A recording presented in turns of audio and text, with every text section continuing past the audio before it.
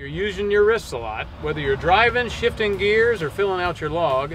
We want to show you a few tips on how to keep your wrists healthy. Our forearm muscles also support the wrists, and these are the ones that cause carpal tunnel. So what you can do is just take your hands opposite each other and just press in.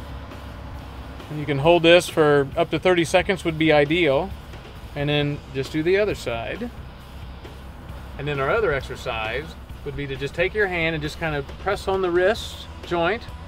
And then you kind of make circles. You make a fist and you can make circles here with your wrist. And then also just opening up your hand real wide, coming back in, maybe doing circles the other way. Do both hands.